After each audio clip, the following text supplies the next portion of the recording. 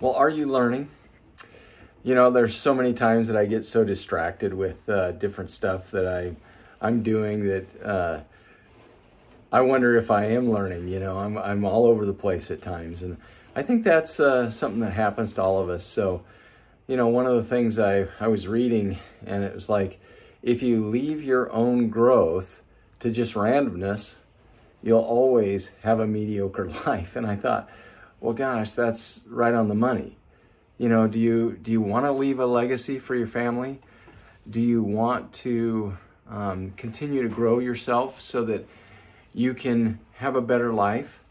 So I just want to challenge you today to think about that. You know, do you just want to let life randomly take you wherever it takes you? Or do you want to, on purpose, come up with some things that are important to you and that will help you grow and continue to move on after stroke and continue to learn, continue to grow, continue to get better and better. And so that's my challenge for you for the day. I hope you have a great day, and we'll talk soon. Bye-bye.